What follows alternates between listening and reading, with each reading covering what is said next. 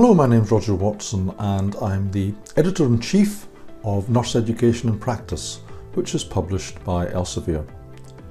I want to talk to you today briefly about what editors are looking for when a manuscript is submitted. In doing so, I hope to help you to avoid some of the common pitfalls that prevent your manuscript getting into the review system. If a manuscript is not addressing what the editor wants when he or she sees it initially, it's likely to be desk rejected. That means it will come back to you, probably without any explanation as to why it has been rejected, but just with a note to say that it's not suitable. This is because, especially in very busy journals, editors don't have much time to read articles in detail if they don't meet the guidance. So in fact, it often depends less on the substance of the article than on the way that it's presented. So what editors are expecting when they see a manuscript is quite simple. They're expecting it to follow the guidance for the journal.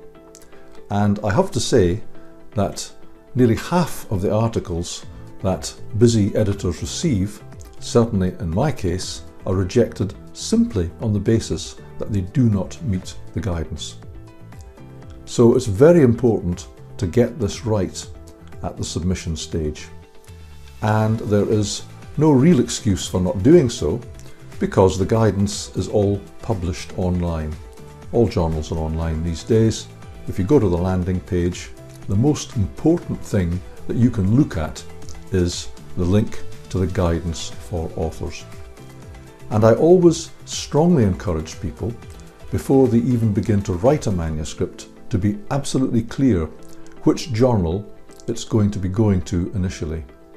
In that way, you can check the guidance and you can write the article according to the guidance. Clearly, if your article is rejected, you may have to rework it using some new guidance, but again, be clear what that guidance is before you start reworking the article and submitting it again.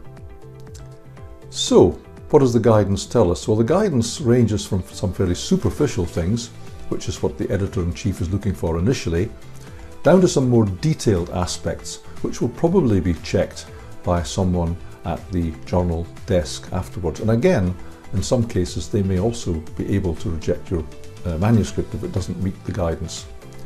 But at the most superficial level, we're looking clearly for articles that fit the journal.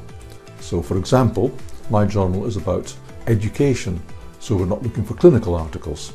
And some journals are purely clinical, so they won't be looking for educational articles. So do make sure that you know what the journal is about and what its mission is about and what its aim is about. That will be given in the guidance. At the next level, you need to structure your article properly in accordance with the way that the guidance specifies. So the manuscript needs to be of the appropriate length, and it needs to be divided into the appropriate sections. In other words, it has to have the structure that the guidance specifies. So for example, all journals will ask you to submit an abstract with your article, and in the vast majority of journals now, these days, the article abstract should be structured, and it has to be structured using exactly the headings and subheadings that the journal specifies. So for example, if the abstract asks you for a name and background, design, method, results and conclusion, and then keywords, make sure that all of these things are included. Don't put objectives if it asks for aim, for example. Don't put the background before the aim. Have all the headings and subheadings that the journal guidance requires and have them in the correct order.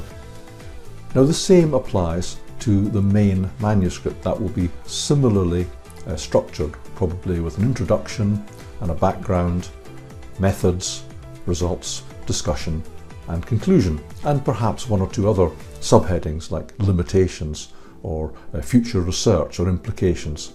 These things will all be given in the guidance. And another useful thing that you can do is to go to a recent issue of the journal and take a look at how articles are structured and make sure that the kind of article that you want to submit is structured correctly. For example, empirical articles may be structured differently from review articles. Again, all this is given in the guidance. So that's at a fairly superficial level, getting the length and the layout correct and having a title which clearly indicates that your article fits the journal. Most busy journal editors will not have time to read more than the abstract, and if the abstract isn't correct, they probably will not read any more, and they may well desk reject your article.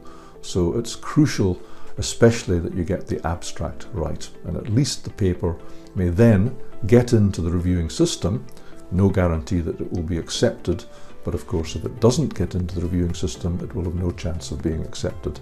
So I'm repeating myself, but just make sure that you get these initial fairly superficial things correct, and at least show the editors and the editor-in-chief and other people working on the journal that you've paid them the compliment of looking at the guidance.